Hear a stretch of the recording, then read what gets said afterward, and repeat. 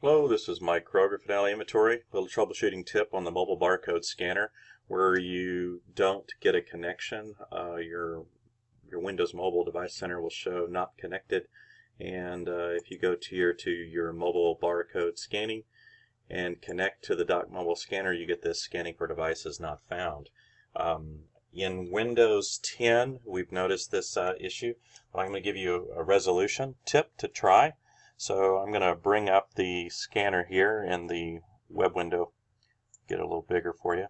So if you find yourself where it won't connect, I want you to go to Start, then go to Settings, and then under the Connections tab at the very bottom here, just go to Connections, go to US to PC, USB to PC, and uncheck. You see that box that has Enable Advanced Network Functionality.